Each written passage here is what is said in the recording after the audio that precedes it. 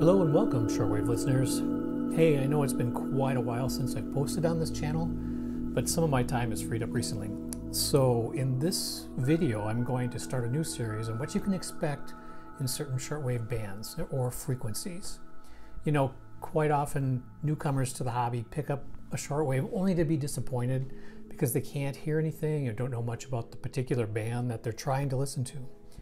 You know, the wide variety of factors that affect listening, from propagation, antennas, receivers, sensitivity, noise, geolocation, etc., can be very, very frustrating at times. But given all that, sometimes just having a simple guide can help understand when a particular band might have some interesting signals to listen to, and if that range of frequencies is really worth the effort to scan. So today I'm going to talk about the 170 meter band, or the frequency range of about 1705 to 1800 kilohertz, basically just below the 160 meter amateur radio band. It's a very unusual band, and many of you probably think there's nothing worth listening to or scanning for. And yeah, depending on where you live, that will most likely be true and quite a challenge. But I decided to start this series in the low bands first, and we'll be moving up blocks of frequencies in future videos, so stay tuned for that. All right, in many ways, I find this band highly intriguing. It's so unusual. In the United States, the medium wave or broadcast AM band ends at 1705 kilohertz, with 1710 and above being reserved for either traffic information on 1710 or some special utility stations. But before I continue, there's one side note I should point out. Many portable shortwave receivers today do not have this band available, such as the Texan PL380, which has a gap between 1710 and 2300 kilohertz. So you're going to have to check your own shortwave to see what frequency range is available. But at least most radios in the United States do cover 1710, so that's a possible place to start. All right, enough talking. Let's start with an example that many listeners in the United States could try.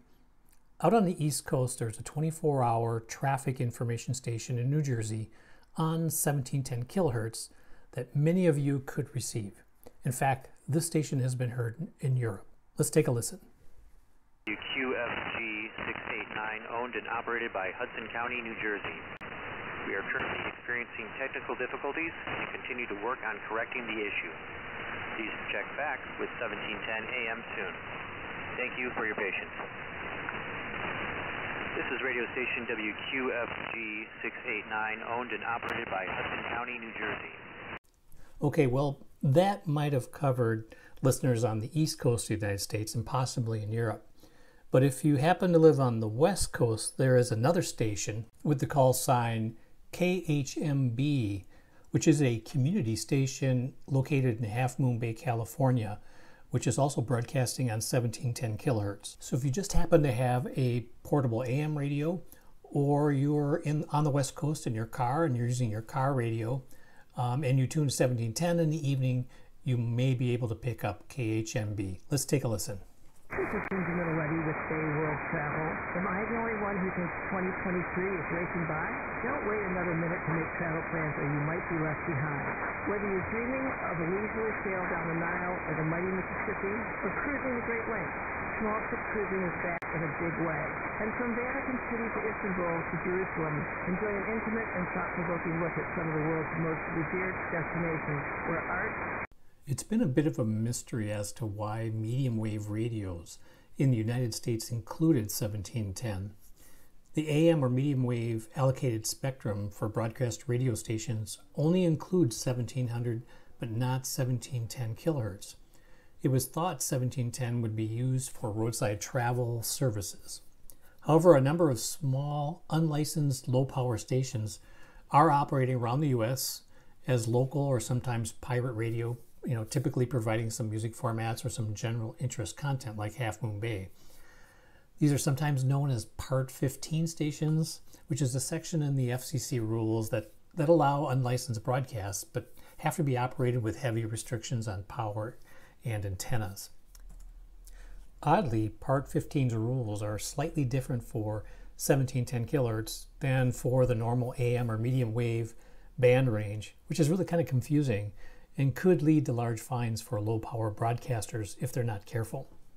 Given all that, you might be in range of some other examples in the US, such as Troubadour 1710 in Shirley, Massachusetts, or KNKL in Sturgis, South Dakota. I would guess that there are probably others. Okay, we've heard some of the US domestic stations on 1710 kilohertz. Let's move on to other stations around the world. One of the things that the 170 meter band is designated for is maritime radio safety information stations. A lot of them we find in the Atlantic Ocean, North Atlantic, especially around Iceland and in Norway and Sweden. So let's take a listen right now to a couple of examples, one on 1710 kilohertz and another one on 1728 kilohertz. I believe both are Norwegian navigational stations. One's going to be in Norwegian on 1728, the other in English. I think they're called Telenor. If anyone in the comments can correct me on that, but I believe these are the stations. Let's take a listen to those. Nummer 610 Sjøkaptein 29. Nummer 609 Sjøkaptein 29. Nummer 608 Sjøkaptein 6. Nummer 592 Sjøkaptein 26. Nummer 582 Sjøkaptein 13 degrees 0.4 east. Following navigational warnings are still in force. Number 622 short 69 and 73. Number 614 short 59. Number 584 short 80. Number 547 short 46. And number 537 short 102. Well, besides some of these radio navigational aids in that 170 meter band range, there are other mysterious signals that I have not been able to identify. Some of these may be coded messages, some may just be pirates running on the frequency, or it could just be maritime shippers that are using the frequency for whatever purpose. First, you're going to hear a mysterious signal that's in Morse code. You'll see the decoding of that signal. I believe it's on 1724 kilohertz or 1725. I don't know what the message is. So let's take a listen to that first.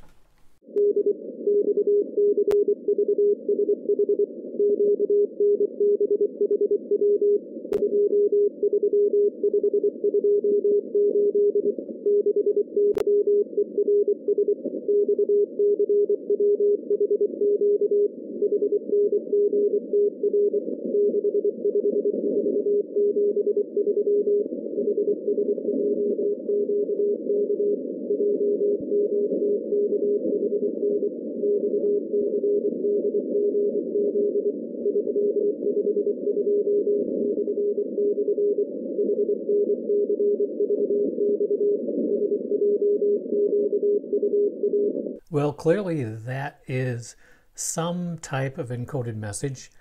I don't know where that actually originated from. I should point out, and didn't mention this earlier in the video, that many of these captures are coming from web SDR receivers across the world. And this particular one was captured in Europe. This next capture, though not necessarily mysterious, is a STANAG transmission, that is standard agreement transmission, that is prevalent across many of the shortwave bands. In this case, it's in the 170 meter band. This was captured in the North Atlantic, and I'm sure you've heard this signal before. And if you're interested in STANAG, S-T-A-N-A-G, take a look online. There's plenty of videos that explain what the signal is and what it means.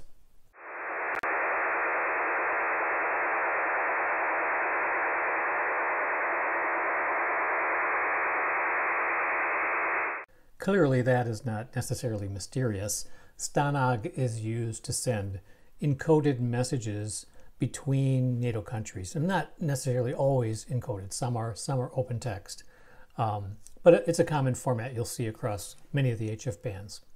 So my last capture that I picked up on an SDR in Sweden, oddly seems to be a conversation in Russian on 1751.5 kilohertz.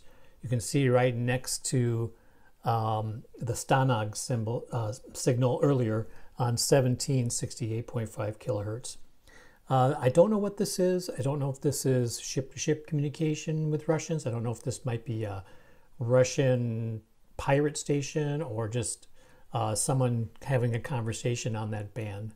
But take a listen, and hopefully someone who knows Russian maybe can put in the comments what they're talking about. It's kind of interesting, and it is mysterious. So take a listen.